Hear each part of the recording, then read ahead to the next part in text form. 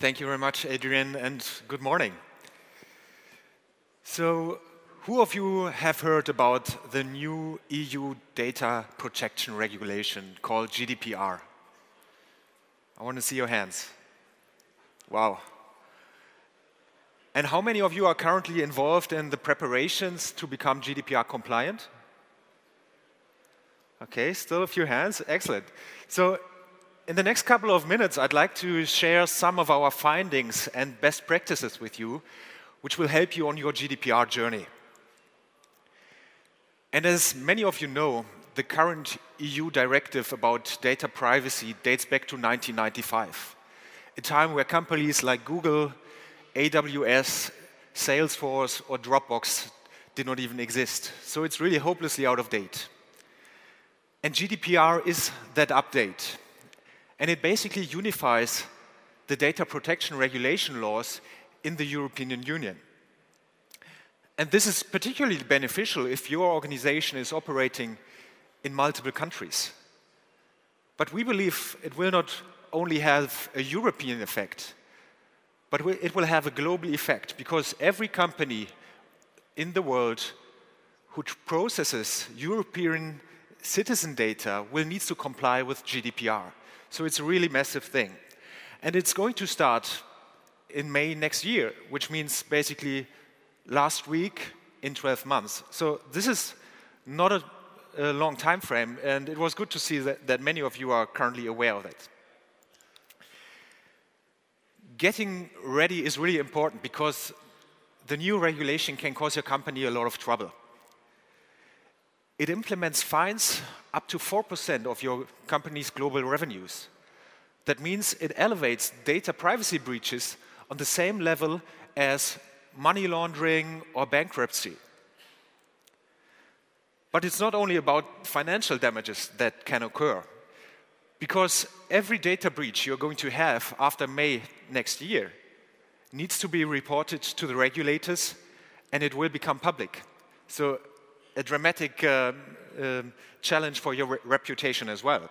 And we also expect some blaming and shaming after May next year, not only by the regulators, but also by activists who push this forward. And in extreme cases, it's also possible that with GDPR, your company will be banned from processing personal data. So it really is a game changer, and Cartman's attitude is not really recommendable. So you might be wondering what's new, particularly when you are from Germany or from the Netherlands, from countries that already have quite a strict data privacy law in place. And I've highlighted a few of the key requirements from our perspective. And I want to talk a bit about a few of them. And first of all, there's the data minimization principle. That means your company is no longer allowed to capture any kind of personal data that it might use in the future. You really need to justify why you are collecting certain data points, and you have to justify that in an audit as well. So it's really about minimizing the personal amount of data.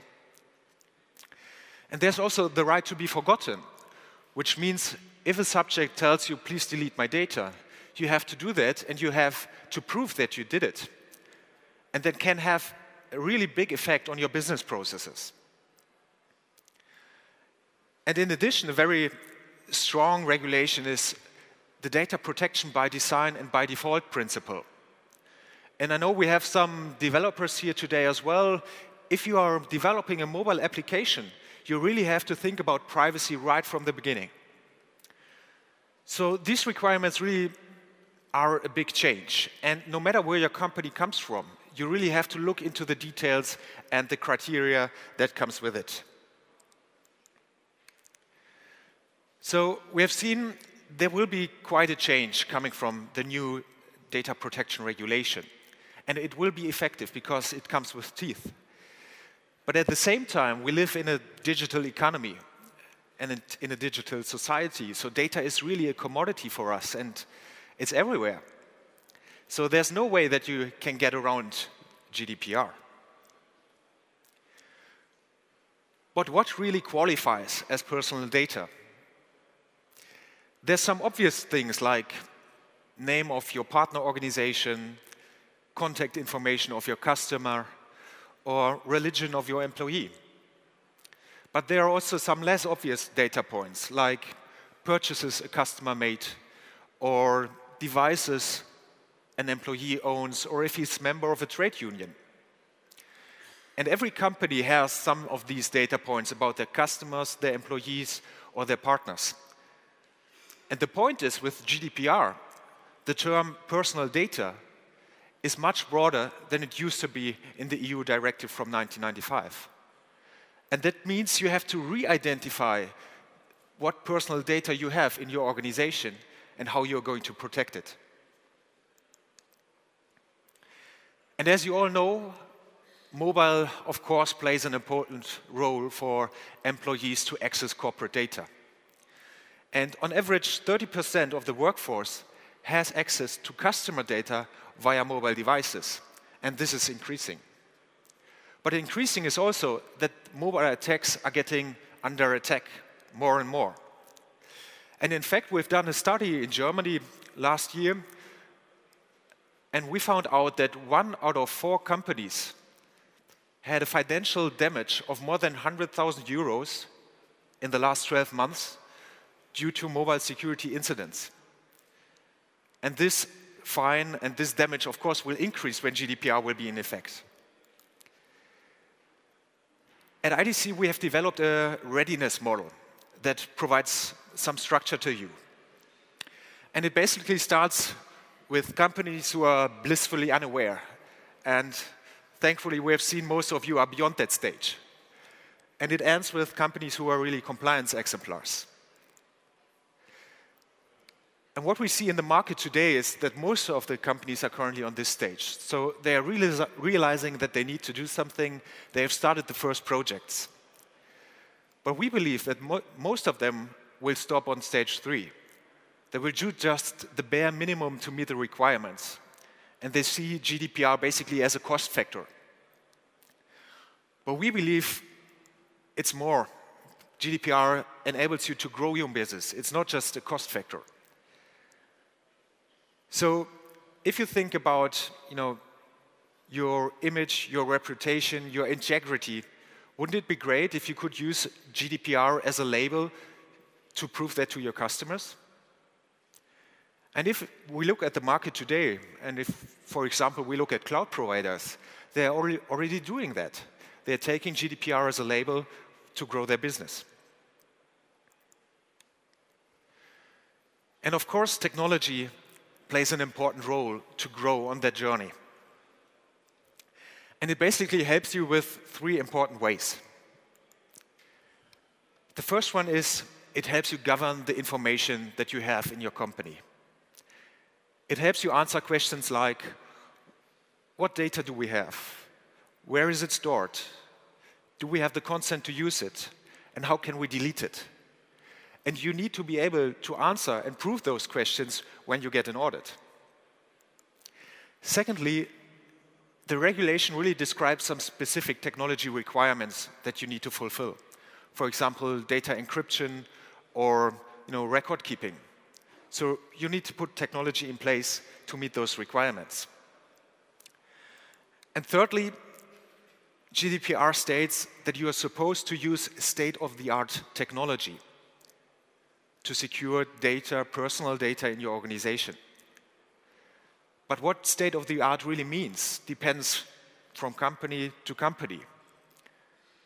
What it does not mean is that you need to implement the latest, most advanced, most expensive technologies.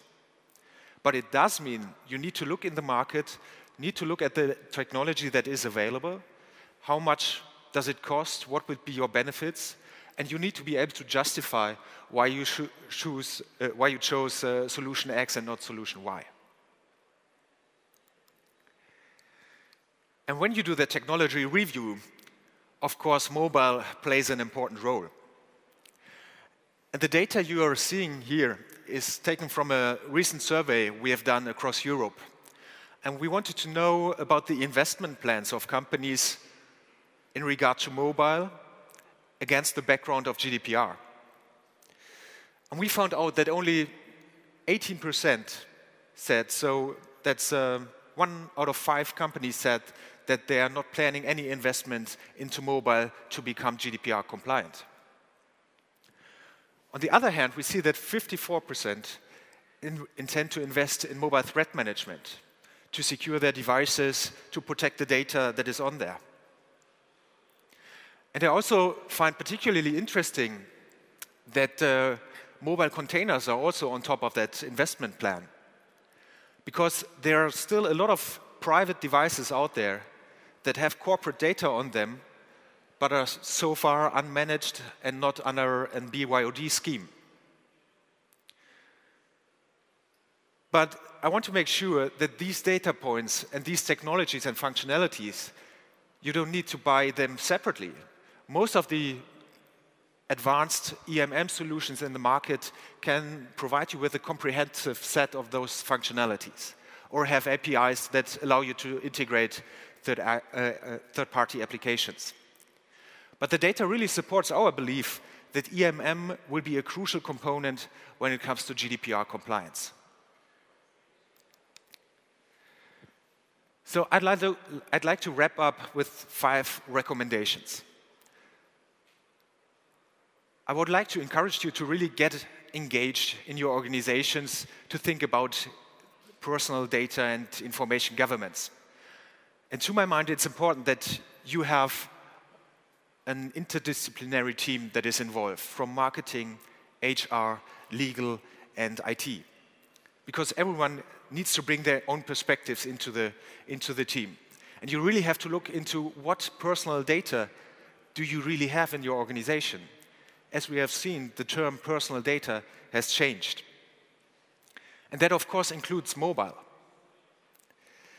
And once you have done that assessment, you need to look into what technology do you really need to use to secure it. So you need to define what state-of-the-art means for your organization. And you certainly need to do some investments as well. And fourthly, I would like to encourage you to develop an incident process and really test it. Because your customers won't be amused if there will be a data breach. But I'm pretty sure you're going to lose them totally as your customers if you're not able to communicate that breach according to the regulation. And finally, take your employees on that journey, because they are a key success factor when it comes to mobile security and compliance. And please keep in mind, if you haven't started already, please do so now, and you will have a good chance to meet the deadline in May next year. Thank you very much.